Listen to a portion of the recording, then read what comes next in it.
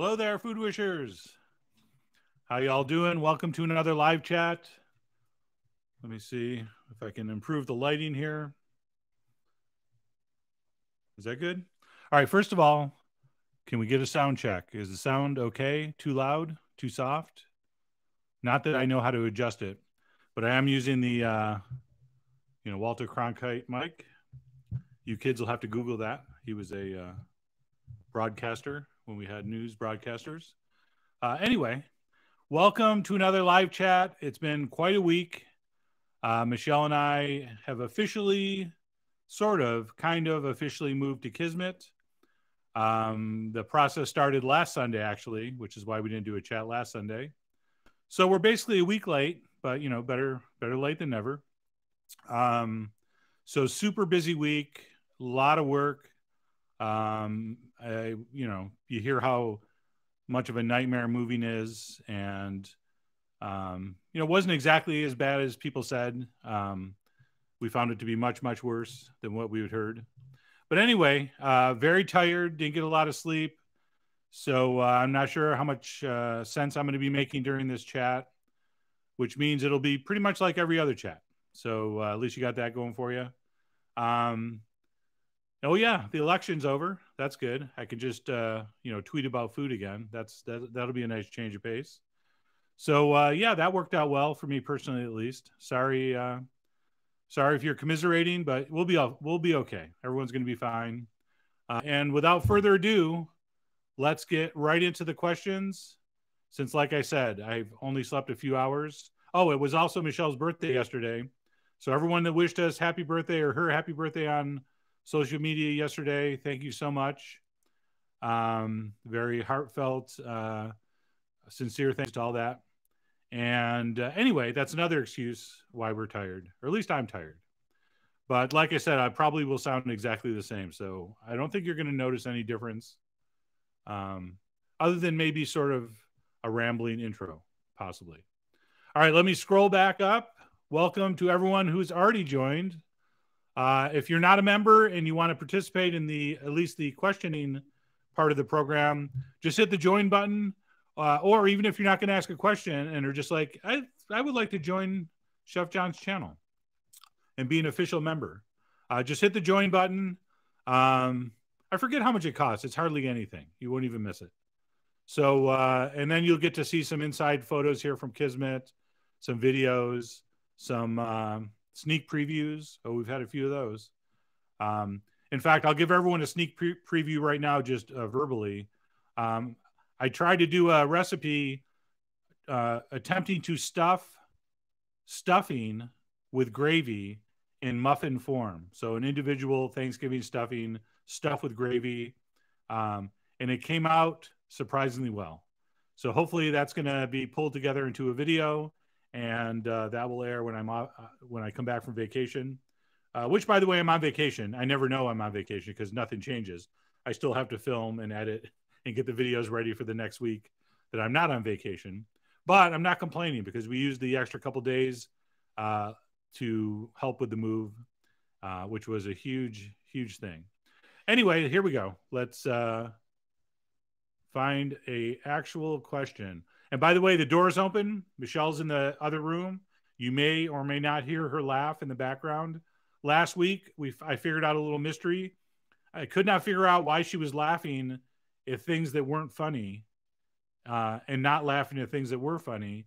It's because she had paused her laptop to go answer the door or something. And when she came back and turned it on, she was like 5 minutes behind us. So she was watching the chat with a delay, and that's why she was randomly laughing for no apparent reason. I finally figured it out. Anyway, we've solved that situation. So hopefully that'll be a little more synced up. And yeah, Spacehead74 says, I finally started following Michelle's Instagram. She takes some awesome photos. I agree. Michelle's like the best Instagrammer of all the people I know. So Michelle Manfredi is the handle, 1L Michelle. Go follow her on Instagram and or Twitter and enjoy the photos. All right, here we go. Hi, Jim. Hey, everyone. We got all the usual suspects in the chat. Pam, Fishhack, All right, I can't name all your names. I shouldn't have started that. Old Man Musselwhite, I'll finish with him. No Flapper Pie yet, so you can probably log off now. Flapper Pie not happening this week. Although Old Man Musselwhite has orzo softly simmering, apple pie baking, wearing his Food Wishes t-shirt. Now that's a real fan. I want you all to try to aspire to the Musselwhite level of food wishness. Hello, Susan from Geneva, Switzerland. Oh, part of my family's from Geneva, New York. Beautiful little town in Western New York. I got to stop doing this with my hand. This is a new thing. I don't think I've ever done this. My hand is on the desk. It's very disconcerting. So let me pull that down. All right, Michelle, people are wishing you happy birthday, but she's fine. She got enough of that yesterday. Just you guys can stop. Thank you, Blue Duck. Niwot Garden Girl. Niwot? Is that an Indian tribe or is that a city? Niwot. Why does that sound familiar? Niwot. I have lots of green tomatoes. Do you do something interesting with them? That's a good question. I posted a picture to members a few days ago. We had our first frost, and it pretty much devastated everything. Everything went from green to sort of crispy and brown, literally overnight. And there are a few green tomatoes hanging on the vines. Other than a fried green tomato sandwich, or maybe a fried green tomato BLT, or a club sandwich, I don't have a lot of fried green tomato recipes or green tomato recipes in general. So if you have an incredible green tomato recipe that you like to pass along through this chat medium, please do. And did I get confirmation? Is the sound okay? Sounds good? Let me know. I can turn it up or down, I think. Paul made our Genovese sauce last night, but served it over mashed potatoes. One of the best things I've ever had, he says. That sounds great. I am a mashed potato fiend. People ask, like, what your last meal is. I don't know if I could pick a last meal, but I could certainly pick the side dishes. And mashed potatoes would be the side dish. If not, maybe the whole meal. Anyway, yeah, that's an interesting one. I've worked in lots of different. Did not peel the carrots. They just put them in the stew, the stock, nutrition. The people that make mashed potatoes and put the. Now, having said that, I'll eat a baked potato with a skin, no problem. But when I want mashed, I don't think they look good. It looks like kind of because baby carrots are hard to peel. So if you're talking about big, but if we're talking about full on big carrots, I think I'm going to need you to peel those, if only for aesthetic reasons. Just appearance wise, it just looks better. So yes, it's wasting some food. So if you're like one of these people, I can't even waste a quarter of an ounce of carrot peel. Fine, don't peel them. But I think they should be peeled. It's just mostly like I said, appearances. And if it's them or mixing them up on hardcore right and wrongs in food, that's what I like about it. No one can prove. Heather is posting our cider donuts. I hope you guys try those. Those were really good. Has she been from Quebec? I would have said happy birthday, but I'm not. Let's see. Yes, Jim. Obviously, what? No, I'm kidding. Valerie, happy birthday. Now that's it. There's one happy birthday shout out per live chat. So now, Susan, Michelle does not laugh on command. I have to say something funny. So tweet or asking her in the chat to laugh is not going to work, but good try. Derision. Elwin, I need some context. What do you mean? But good try. Derision. Elwin, I need some context. What do you mean? Is turkey ever better than fine? Angie Halliday wants to know. Is turkey ever better than fine? Fine's good enough for turkey. What do you mean by that? Is it ever like life-changing? No, probably not. Is it ever transcendent? Never had a transcendent turkey experience. It's not supposed to be that amazing. It's just sort of a centerpiece, kind of a giant boring sun, and around which all your planets of side dish excellence rotate. So that's really, I think, the turkey is just a centerpiece. It's the meat. The real magic of Thanksgiving is the side dishes, the desserts, and people doing the dishes like I can hear Michelle doing.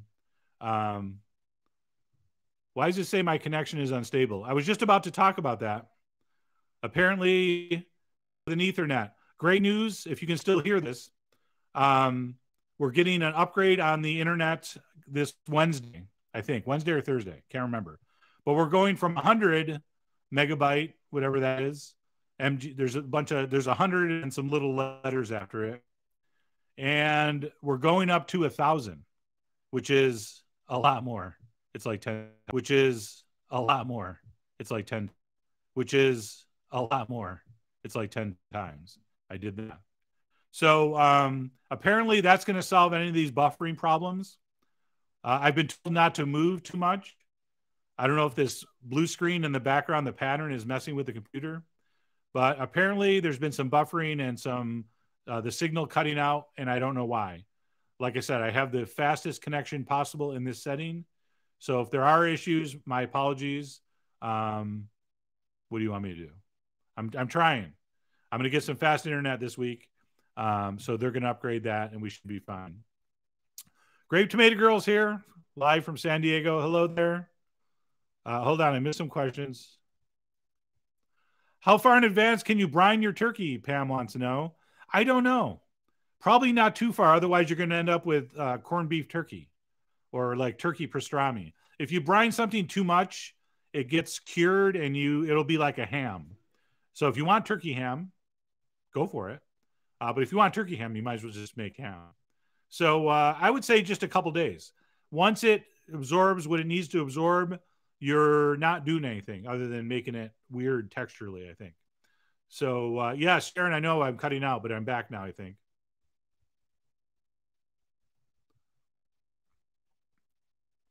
Buffering, yes. See, now I'm getting all the buffering in a delay since there was buffering. Mr. Musselwhite has a new question, not related to flapper pie. Mother used to make buns in a muffin pan where the bottoms were crusty and soaked in cooked butter. Have you heard of this? Would you make them for us, please? Huh. Muffins, bottoms, crusty, soaked in cooked butter. It sounds like she just made muffins with a lot of butter. So I'm not sure if that's a recipe or a technique. If you have a name for like super buttery muffins, send them along. And everyone is telling me about the buffering, bad buffering. Sound is fine. Haven't had this much buffering since 14.4 dial-up. Selective misanthrope joked. Dude, the kids don't know what you're talking about, 14.4. I remember those days, though. All right, it says the connection is back secure. I have no idea why the connection on an Ethernet would be not secure. I'm still confused by all this. Behind this screen is just piles of stuff. So we're not really set up yet. When we are completely set up, then I have no excuse for this stuff. But like I said, Wednesday, fast internet. I think that should be the end of the problems. But anyway, I'll try to talk slower or something. I don't know. But apparently we're back. Lee Staub tells me for transcendent turkey experience, Kenji's dry brined spatchcock turkey, delicious. I would tend to agree. Anything Kenji makes is delicious. I had a problem with Kenji and all the people that are pushing spatchcocks this Thanksgiving. Love the technique, the best technique ever for cooking a bird. But when you spatchcock a big turkey, you're talking about something that's going to be this big. And unless you have a 36-inch oven and a full-size sheet pan, you cannot probably get any decent-sized turkey into your oven. And if you're spatchcocking a turkey the size of a chicken, then great, you can do it and put it on a regular half-sheet pan. But to do a nice like 15, 18-pound turkey spatchcock, how are we getting that in our normal home size ovens? Some people were saying, because I asked this question on Twitter, Some people were saying, well, cut it in half, put one half on each sheet pan. Of course, you could do that. That's not spatchcock, though. That's a half a turkey. That's 2 half turkeys. I want a spatchcock. I want a spatchcock. All right, I'm not just half spatchcocking or quasi spatchcocking or, pseudo spatchcocking. I want full spatchcock. You got to go full spatchcock. So if you have a tip on how to get an 18-pound turkey spatchcocked, laid out full length, drop me. And yeah, Space had telling us, but no one's going to do that because it's freezing in the middle of who knows what. A lot of people just don't have one of those. Yes, that is from Whole Foods. No, they're talking about the Delphatory one. Spreads. So they have store in Petaluma, Michelle tells me, if you're anywhere close. Marty P, it's just cool to say cock on Thanksgiving 20 times or so. I agree. Make sure you put spatch in front of it, though. Otherwise, people like, why are they in the C word at the dining room table? Spatch. Really cool in German. Is it German? It sounds German. Jim wants to know what red wine brand people like to put in their stews. I fool a glass of it. If it's something you would just hate to not drink the extra glass of because you're going to put some in your. I'm talking about an $8-10 bottle of wine. Generally, I don't try to obsess over that stuff too much. It's usually a bottle. Excuse me.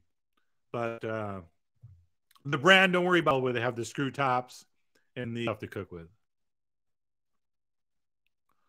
Paul is bragging. He's grilled with a couple feet of snow.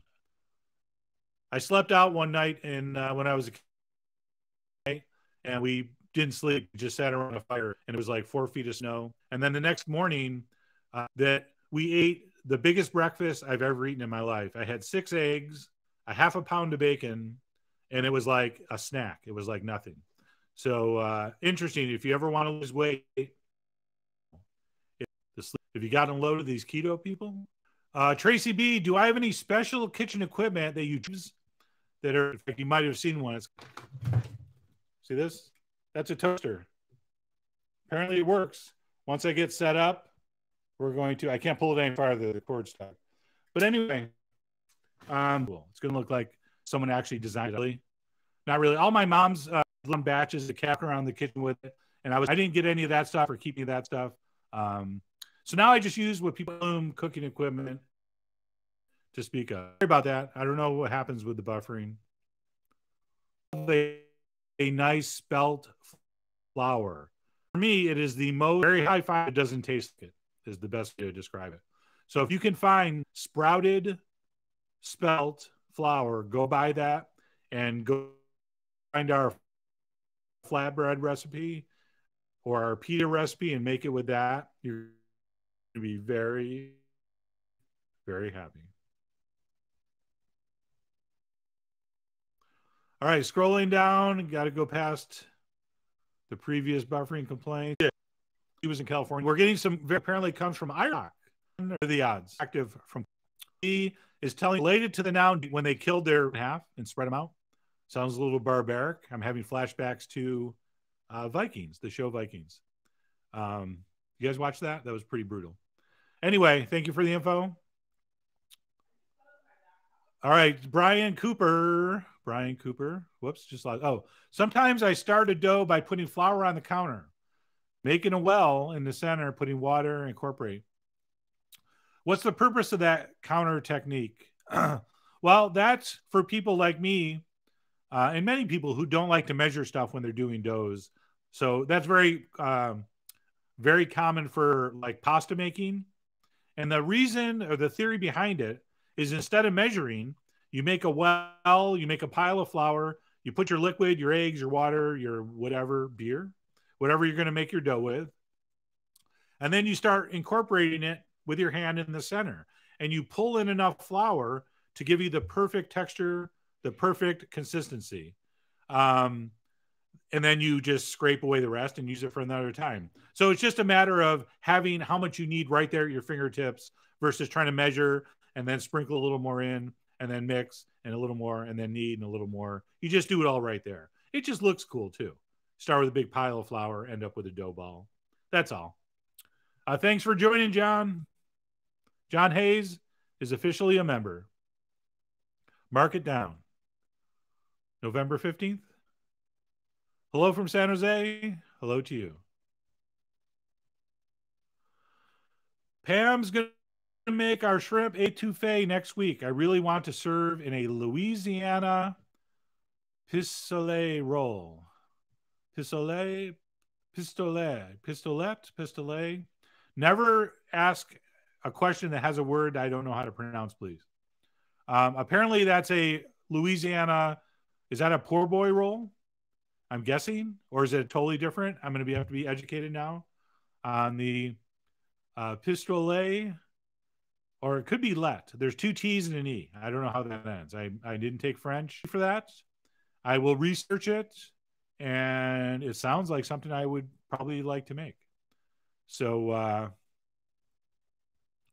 someone will tell me.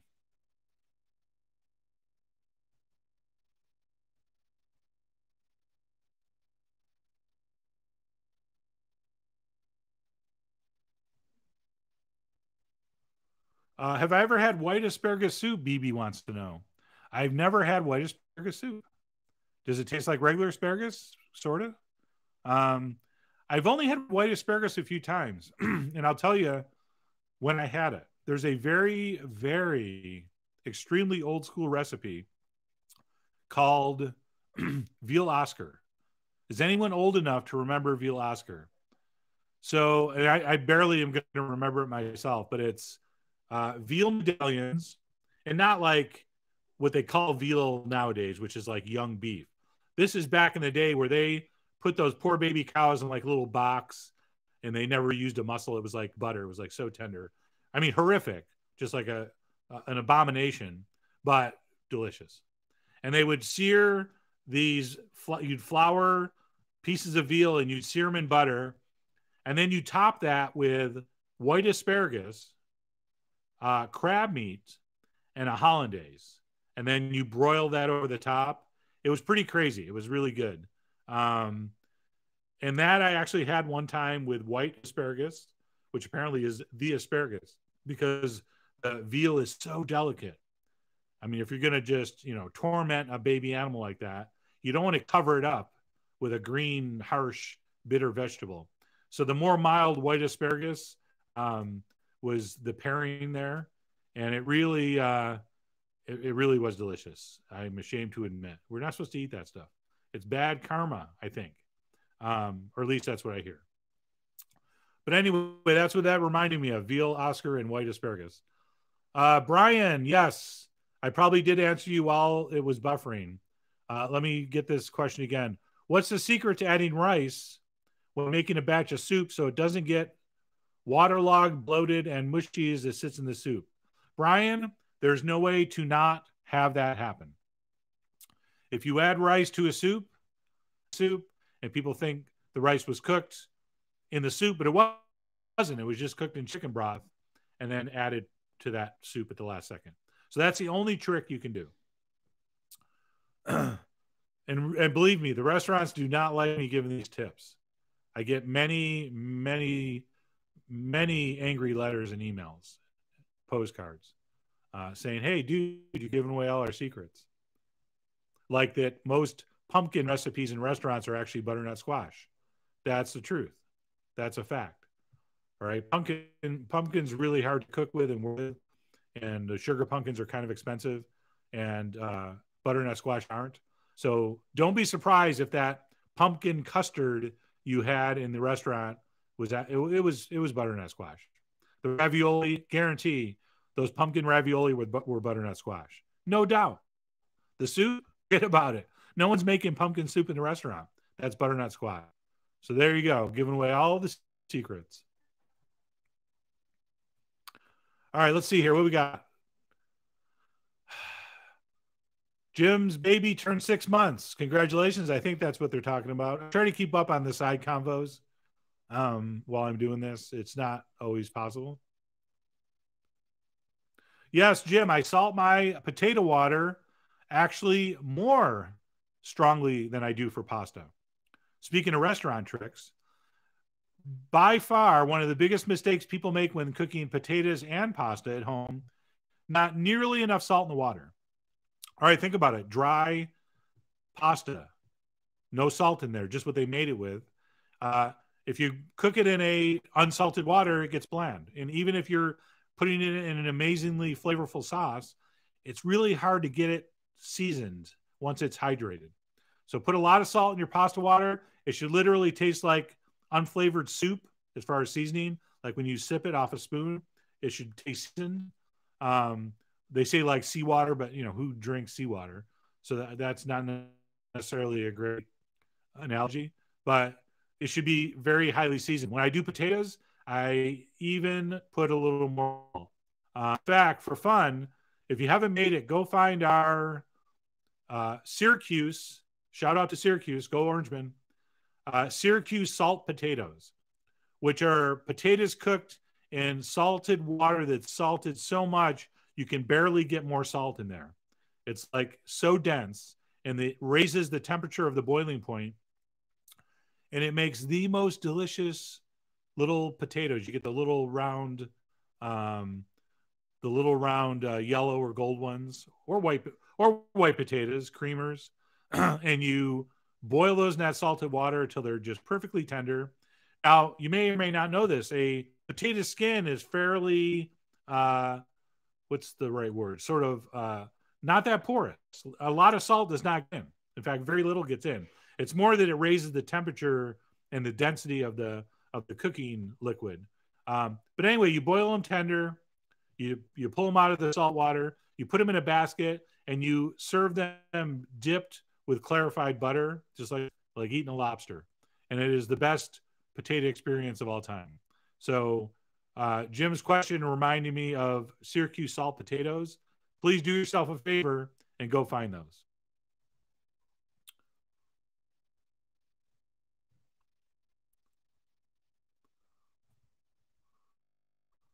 Hold on, I just got a compliment and then I missed it. Okay, cider donuts look great. I don't have a donut pan. Yes, Trey Brose. Is that even close? I have no idea on these names. I'm sorry. It's not a shtick. It's not a gag.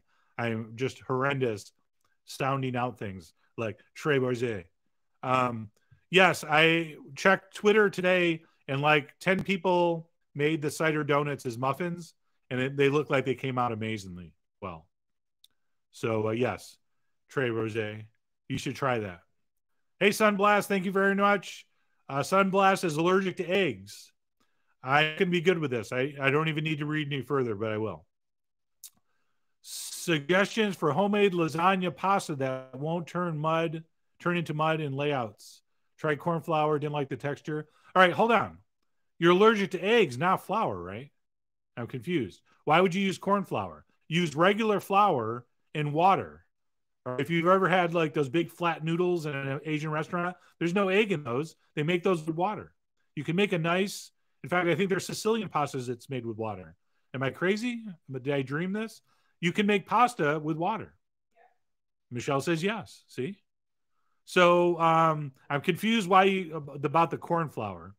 So yes, the corn flour is not going to make a nice pasta. There's no gluten in corn flour. That's why you didn't like the texture. Use regular flour. Use water. There are egg substitutes. I've never used them. So maybe you could try those, but you're on your own there.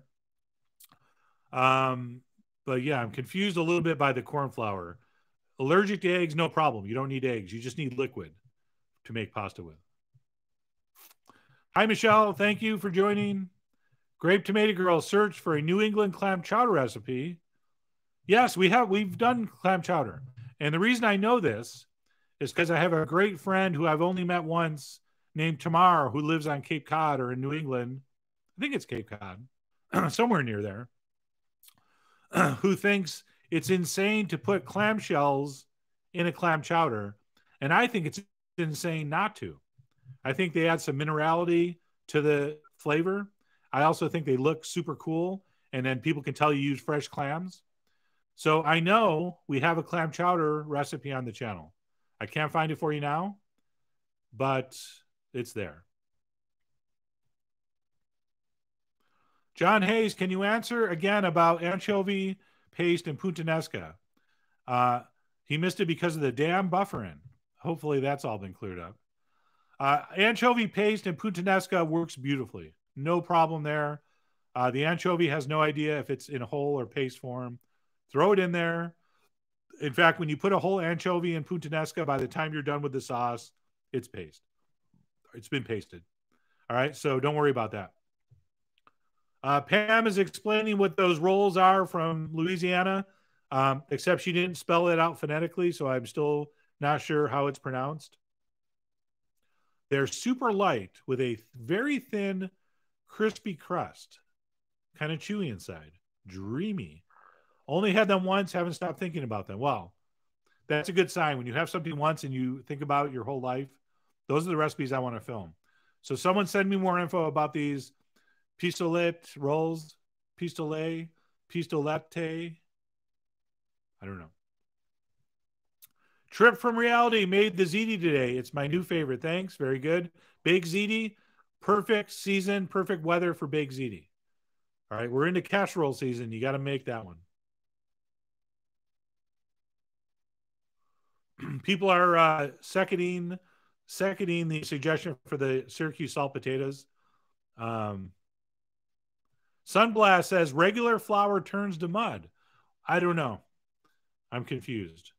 I've made pasta with just water, like spaghetti, flat noodles, linguine type, fettuccine type shapes, and it blanches fine. And I don't know. So I'm sorry. I wish I could help you. I feel bad. You actually paid $2.79 to ask that second follow-up part. But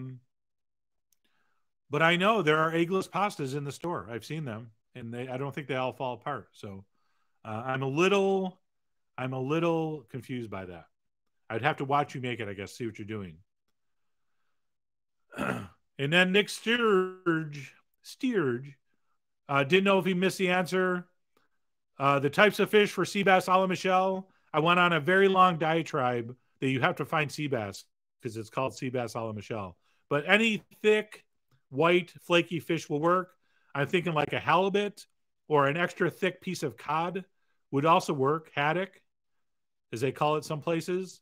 That would work too. If you live in haddock land, which I remember very well from living in Western New York, all the Friday fish fries are done with haddock.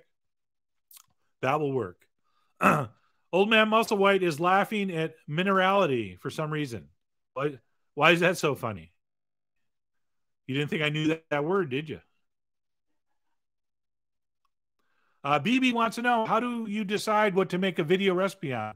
Michelle tells me what I should do. So that's usually how it goes. She reads all the requests and says, you know what sounds good?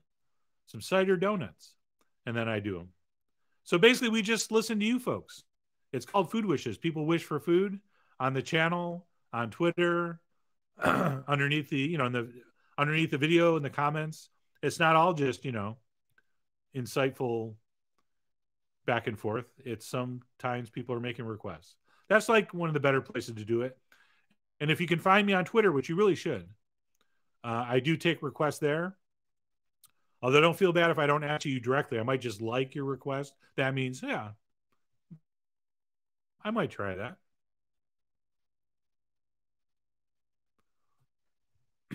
Thanks, James.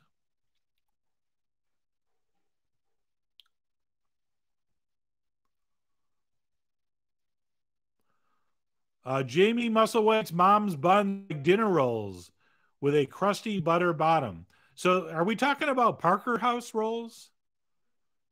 Is it possible Jamie's talking about Parker House rolls? Those have a lot of butter and can get crusty on the bottom. Yes, Jim. Celery salt.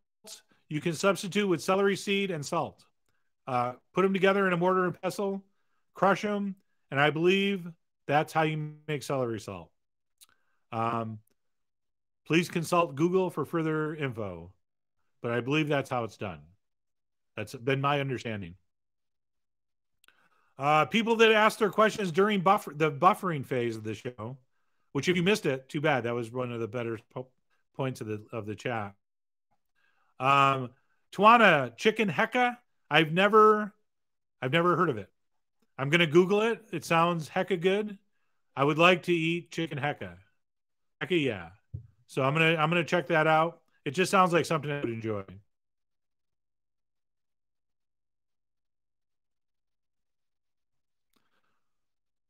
Babish Culinary Universe joined. Oh my god. Is this a real account? Is this someone that's posing as Andrew? Hello, Babish Culinary Universe. Does this mean I have to join your channel now? I'm not sure I can afford it. Hey, chef, how you doing? I hope you're well. I'm well. Oh my God, Babish is in the chat. Now you all can berate him about when our collab's going to happen, instead of just asking me nonstop for the last 3 years. Okay, apparently he said, yeah, dude. So that's him. No one else knows. That's what people call me. Hey, Andrew, hope you're well. You're the man. For those who don't know, Binging with Babish, Andrew Ray, he has usurped me as the most lovable chef on YouTube. Also from real New York. I'm from Western New York, does count. But anyway, quite an honor to have Andrew in the chat. Although I'm assuming this is one of his interns, and he's probably off doing something fabulous. But anyway, whichever intern is manning the social media for Babish Culinary Universe, I appreciate it. He says, haha, no, it's me, which is exactly what an intern would say who was trying to convince us he's here. By the way, he's way too huge of a star for this chat. So I'm skeptical. If it is you, Andrew, I appreciate it. You do amazing work. And don't tell the other foodies on YouTube, but one of the few rare examples of other content I will make time to watch is a Binging with Babish video. When I recognize the show he's talking about, which is not always the case. Also, let me give an unsolicited plug. One of the most gorgeous cookbooks I've seen in many, many, many years is Andrew Ray's cookbook. Go find it. I actually wrote a little thingy in there, which I'm assuming helped, vault it to #1 on New York Times bestselling list. I didn't look. I just assumed it was #1. Anyway, thank you for joining the chat. And very smart of you to wait until the buffering was over. In fact, I got to get together with Andrew so he can show me how to do, because I've seen some of his live things, and they looked professional. So that would be nice one of these days. Oh, that's right. You are from Western New York, but you moved to the good part of New York. So you, the best of both worlds, from Western New York, and then moved to, was it Brooklyn, New York City, to do your thing. Anyway, very, very, very cool to have you aboard. Michelle says you just bought ice. Well, I hope so. Jeez.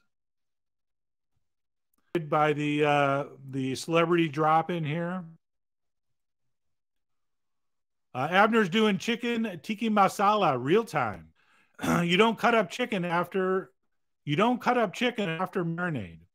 You always say the more surface area, the better. That's true. You got me. I'm not sure. I'll have to go back and watch that video to see what I was thinking. But I always don't have reason to do things. This is a myth with chefs and people in general. Sometimes people just do things for no apparent reason. And then they do it a different way the next time. Cooking is like that. Sometimes I put a towel over the dough. Sometimes I put plastic over the dough. Sometimes I don't cover the dough. Sometimes it's foil. Sometimes it's just in a closed oven. And I do it different every time, and I don't know why I'm doing it. So that's sort of what I like to, that's sort of how I like to cook. Hold on, Michelle's creeping in here for some reason. No, I have lots of water. Thank you. Try to bring me water. See, that's a good wife. Never let your spouse get dehydrated.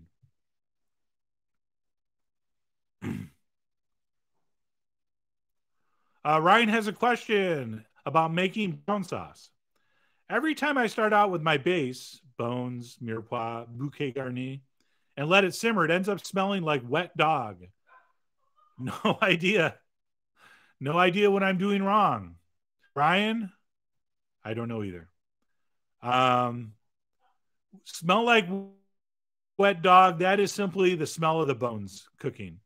Uh, that's normal. Open some windows, put a fan on.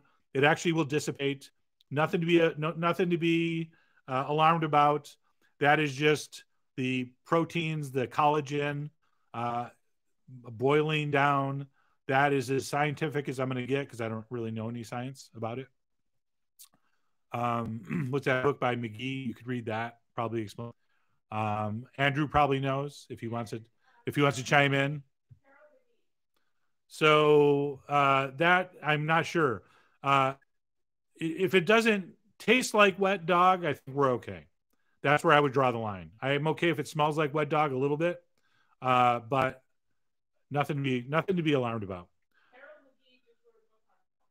Harold McGee, apparently my wife is telling me, just wrote a book about smells. This counts. So you can stop bugging us now. Although when Andrew comes out here, which I really hope he's going to fly out here soon to see Kismet, we are 100% going to film something, whether he wants to or not. So that has to happen. And when and if I ever get to New York, which really I'd love to go, I got family there, my long lost aunts and uncles and sisters and brother-in-laws and nieces. I really, and nephews, great nephews, apparently now. I need to get back to that East Coast area some point before it's, too many years go by. But I have a feeling maybe Andrew makes his way out here before I get back east. And if that happens, we're going to hook up and do something.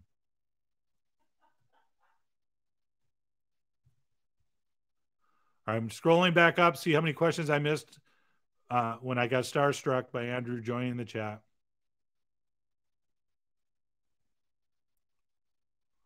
I'm the doctor. Oh, wait, no, not doctor. I'm the Robert Frost of Getting Lost.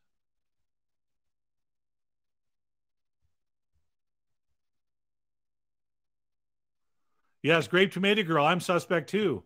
Buffering before Babish joins. Great connection while he was down here. Buffering when he leaves. Yes.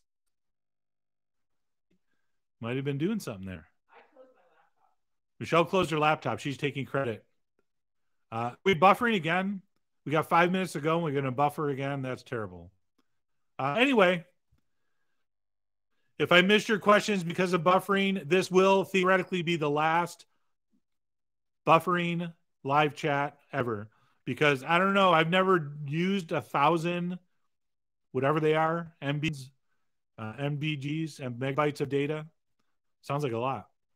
But I get 1,000 of those, and apparently it's going to be 10 times better with 10 times less buffering than what we have now.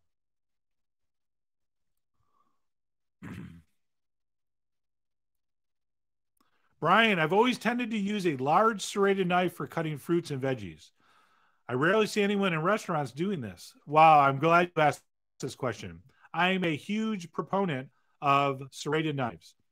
For things like tomatoes, bell peppers, things that have a tough skin, I have no problem using a serrated knife. They don't use them in restaurants. I think it's more of a, you don't want to look like an amateur. I mean, when I was in a restaurant, I used a French knife, which of course, as a pro, we're always supposed to keep razor sharp. And if your French knife is razor sharp, you can use it to cut all those veggies I just mentioned. But in the home setting, you're slicing some tomato, use a serrated knife. Like I said, peppers is another good thing. What's that? Persimmons. Yes, any kind of fruit with a tough skin, a serrated knife does a great job. So yeah, you don't see a pro use them because I think they're afraid of looking like a home cook. It's like one of the professional chefs' great fears. I don't understand why, but they don't want to look like a home chef, even though most of them, are basically glorified home chefs. So anyway, That's my answer. It's not very, not very scientific, but Chef John, Kenji, and Babish episode trifecta. Yes, that would be wild. Um, if I could get those two guys on a video, I could just retire. Lee Stube. What's your favorite tool for keeping your knife honed sharp in between taking it in? Just a regular knife steel. Just a regular knife steel. Sarah wants to know, I love to see you make Aussie style meat pie. I will have to Google that. I'm guessing, is that similar to like a pasty, like a British or Irish pie, meat pie? Is that what it is? Cornish? Is it like a Cornish pie? I find all the meat pies of the world very similar in that they're all amazing and delicious. So yes, I will Google Aussie style meat pie, and I will pair it with Foster's because that's my most favorite Australian cliche, is that apparently they drink Foster's with everything. But I have a feeling it's probably like the Budweiser of Australia, and no real beer drinkers drink it. As I just wildly guess about your country, no idea. Shar, the persimmons we just eat raw. Those style, the Fuyu style, even though these were Fuyu, but they were the same style. The ones you can eat crisp and firm, just slice them and eat them like a piece of fruit. That's the best way. They're so sweet and so juicy and have such a just hard to describe the flavor of a persimmon. But even if you've never had it before, it is very, very familiar. It's sweet, but not too sweet. It has the texture of like a super, super firm peach, sort of. Has that kind of sticky juiciness, but very firm, crisp, sweet, delicious. Go get some Fuyu persimmons. Do not, under any circumstance, eat the, what is it, Michelle? It starts with an H. It's a Japanese word. Yeah, exactly. All right. Michelle doesn't know it either. I forgot it. Hayacha? Hacha? The pear-shaped or plum-shaped ones have to be super soft before you can eat them. Otherwise, your mouth will dry out. You will not be able to taste anything for like 15 minutes. Yeah, the round, flat ones are the ones you can eat firm.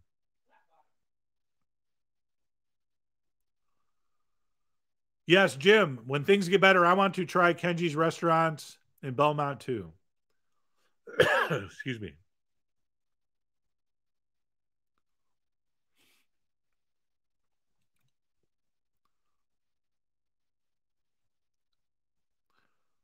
Roxanne wants to know $2. Can I do a video for free marinara? I definitely cannot do that since that is the main ingredient. So yeah, you'd have to do like a cream sauce. There's no such thing as a tomato-free marinara. Having said that, though, because you did pay $2 to ask that, maybe, just maybe, now don't quote me on this, maybe we use some red pepper, roasted red pepper, and we do a puree out of that with onion and garlic and herbs and olive oil and all the same chovy, all the same deliciousness. And we just use a red pepper instead of a tomato. Maybe we get by with that.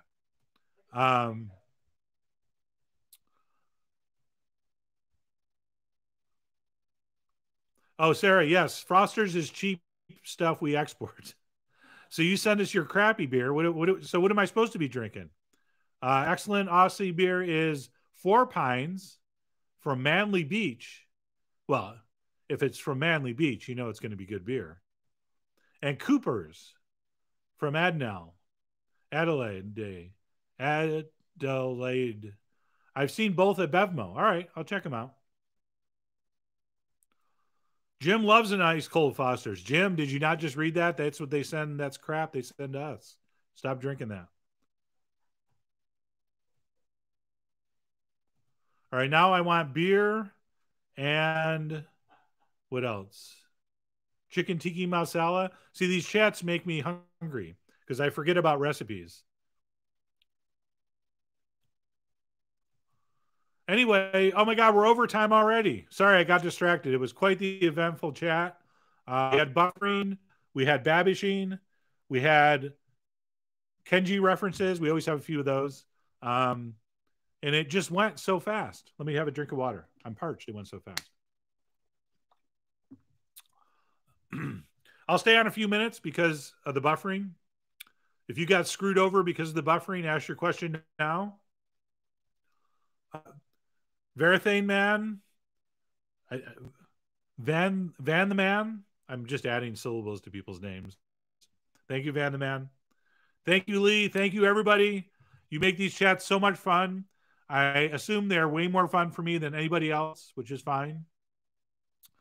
Ever eat at Dumpling Time, San Francisco? Large car, Ken? How big is your car, by the way? What are you driving? I've never eaten at Dumpling Time, San Francisco. I've eaten at Dumpling Space, but never Dumpling Time. All right, come on. Who's got a buffering question that they asked during buffering, and then all I did was break up, and then for the next 10 minutes talked about buffering? Hit me with a question. Otherwise, I'm just going to start my long, drawn-out outro, as we call it in the business, where I say goodbye, but really slowly and awkwardly, because I've yet to develop a beautiful, neat ending to these lots. It doesn't seem fair to use the "and as always enjoy," even though I've done that a few times. So basically, I just kind of trail off, and then I hit the button, and then it just stops. Start that process. I appreciate all the support. Members, welcome aboard. All the existing members still hanging in there. Thank you so much. It means a lot, especially this week when we moved up here. Very emotional, or at least that's why I tell. Last week, we started moving the big stuff. And the middle of a few days ago was the official giant moving van day, which I posted that little quick video of. The truck could not get under the sign at the gate. So the poor guys had to use a van to shuttle everything to the house. But they were amazing. What was the name of the company? One Big Man, One Big Truck. If you're ever in San Francisco and need a mover, they did charge me. So this is not like a free plug because they spotted me. We paid full price and they were awesome. But anyway, Trebuchet wants to know pumpkin pie, canned pumpkin or homemade. Always use canned pumpkin puree for your pies. Do not try to roast your own pumpkin for pies. Don't buy the pre-spiced one. And do not buy the pre-spiced one, Michelle says. Buy pure pumpkin in the can. It's specially made from pumpkins that are sort of sweet. Or, no, not kidding here, use kabocha squash or butternut squash and use that for your pumpkin pie. If you do want to use a fresh gourd, that's not a dumb idea.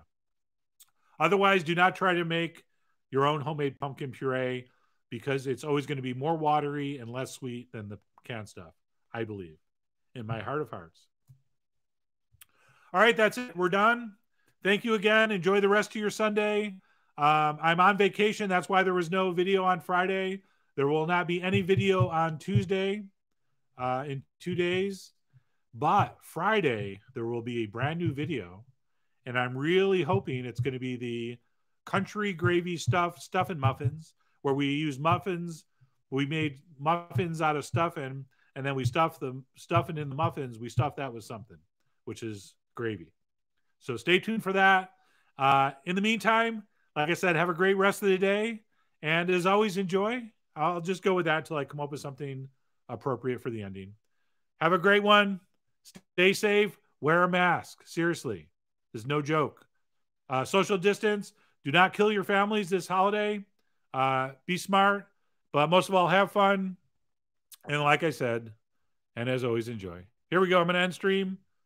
Hitting the button. Bye. Whoops. I got to hit another button. Here we go.